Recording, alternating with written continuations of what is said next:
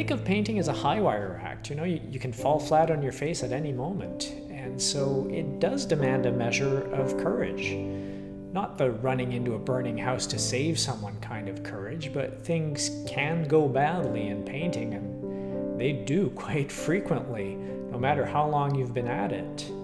And so the act of opening your door and letting your art into the world is to make yourself vulnerable in a way that's not at all easy and very frequently uncomfortable.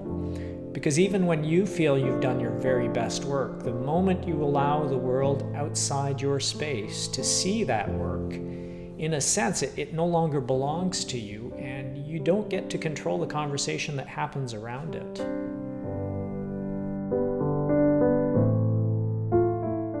So if you think of a landscape painting as being about a place, or someone's portrait as being about a person, I think of still life paintings as being about time, because whatever the painter chooses to put into the piece, if it's a modern object, for example, that's going to tell you something about the time during which the painting was done.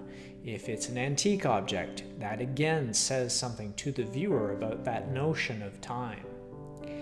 And so it's that storytelling aspect of still life art that inspires me. That ability that it has to tell us about the time that we live in. Sometimes it's with a tinge of nostalgia, sometimes with a little bit of humor, but almost always with that sensibility of, here's a little bit of what it's like to be human, and isn't it terrible and isn't it wonderful?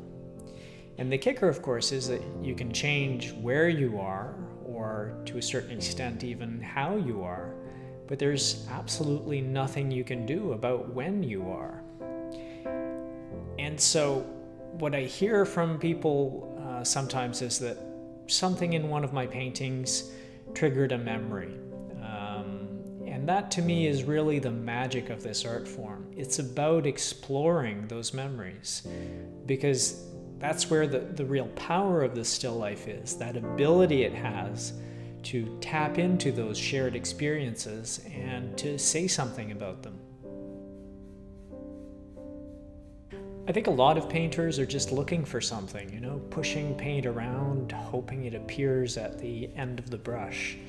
Some sense of understanding where you fit in, some sense of connection, you know, whether it's connection to the land or to people or to time. Just that notion of belonging. And so painting, not to take the metaphor too far, but it's a little bit like a crowbar that you can use to pry the lid off and see what's inside yourself.